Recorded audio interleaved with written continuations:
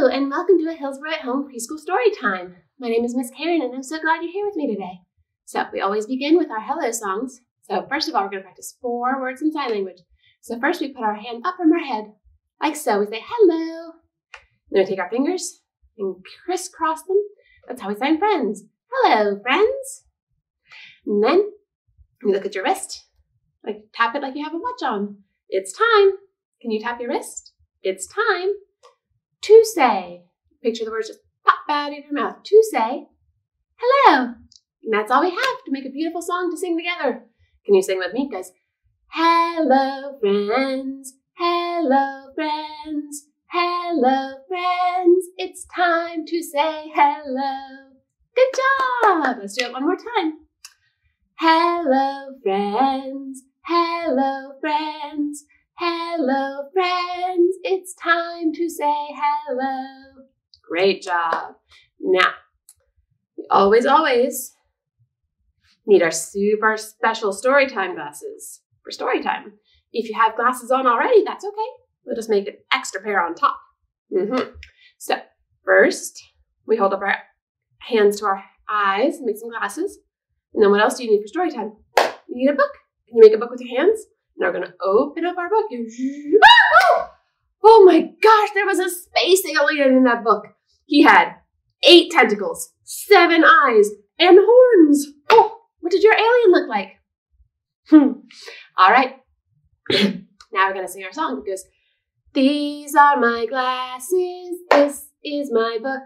I put on my glasses and open up the book. Now I read, and I look. I put down my glasses and close up the book.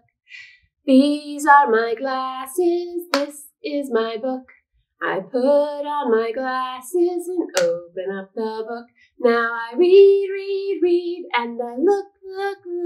I put down my glasses and close up the book. Good job.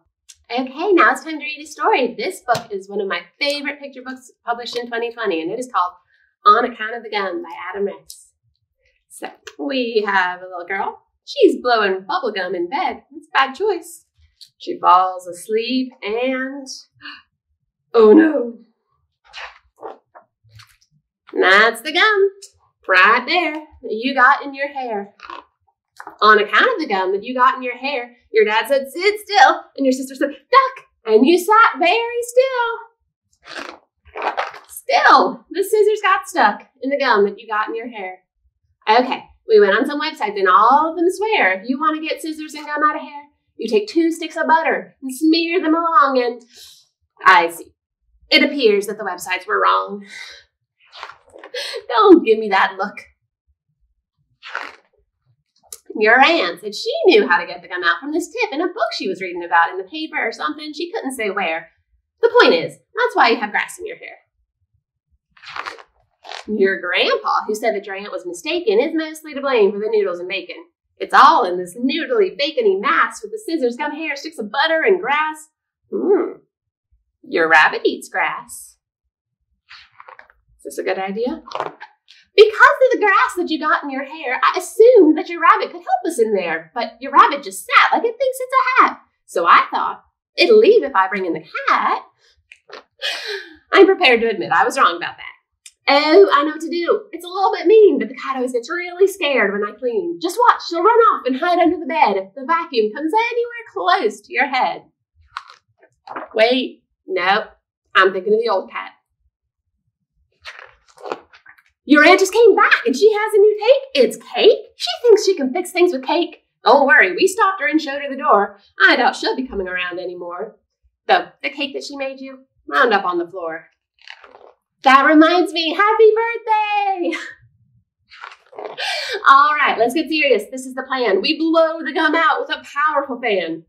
Plus, every few seconds, we'll pop a balloon, and the guy with the bees said he'd get them here soon. And, oh, I hear sirens. The firemen came. They complained when we called, but they came just the same with their hoses and one of those dogs and a cop and the big pot of chili. They're ready to stop. Oh, she's had enough. Get out, please. Oh, man. There go the fireman, and the bee man, and the police officer, and the dog. And, geez, the gum. Rude. So, that's the solution. What do you know? Too bad about all the rest of it, though. The rest of the stuff is still stuck in your hair. Oh my goodness, your ant is all stuck up in there. How'd that happen? Anyway, you better get to school. Because otherwise you're going to miss picture day. Look at her face. On account of the gum. The end. Okay, friends, we always like to take some time to stretch and move our bodies. We're going to do the alphabet yoga. It's by Barry Carl. We make a big circle above our heads. Say, A is an apple, B a banana. Good job. Now we get down on our hands and knees and say, C is a cat. You say, meow. And then you put your hands and feet on the ground and stretch your body up. And D, downward dog. And then we curl up an itty bitty ball. E is an egg. And then we hop up. And F is a forward bend. Say G, that feels good. Say H, I, roll up, say hi. Hi. We're going to do a jump. J is a jump. And K is a kick. Nice job. L is a lunge. Let's make it stick. Ooh, a little wiggly. Give a step forward. Say M, N, say namaste. And then we hop up. O is an ostrich, head in the hole.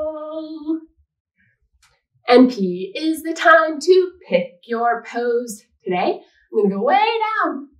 This is the froggy pose. Ribbit, ribbit. All right, we're going to go down with our legs behind us now. I say Q, R, a snake with me. Say yes. And then we keep one knee down and bring the other knee up. And we say T, you're a T-Rex, hear me roar. And we're going to hop up. And you make a V because you're so strong. You're so strong. Okay, we're going to bend our knees. We say W, we're in a chair. Are you in a chair? Is it a comfy chair? How low is your chair? Oh, okay, we're going to hop up. We're going to hop up now. Are you ready? Extra special, why it's true. Can you make a zigzag with your body? Because we got to Z, me, and you. Ta-da! Great job, you guys. All right, we're going to do a flannel board rhyme next. Okay, friends, it's time for our flannel board rhyme. What do we have here today? That's right, it's a birthday cake. Happy birthday, whenever your birthday is this year. I hope you have a fantastic day and do not have any gum stuck in your hair. All right, how many candles do we have on our birthday cake? 1, 2, 3, 4, 5. 5 birthday candles. And which colors do we have today? We have red and blue, purple, pink, and green. Do I have your favorite color on my cake? I hope so. Okay, can you hold up 5 fingers? We're going to do a rhyme. There's 5 birthday candles. Wish there were more. Blow one out. And now there are 4. 4 birthday candles. Pretty as can be. Blow one out. And now there are 3. 3 birthday candles. I hope my wish comes true. Blow one out. And now there are 2. 2 birthday candles. Birthdays are such fun. Blow one out. And now there's just 1. 1 birthday candle. My party's almost done. Blow it out. And now there are none. But that means it's time to eat. Hooray! Great job on our counting rhyme. Okay, next we're going to do our goodbye song. All right, thank you so much for joining me today. I hope you had fun. Now we're going to do our goodbye song. It goes, we clap our hands like this. We clap our hands like this. We had such fun and now it's done. We clap our hands like this. We stomp our feet like this. We stomp our feet feet like this. We wave goodbye like this. We wave goodbye like this. We had such fun and now it's done. We wave goodbye like this. Have a great day, everyone.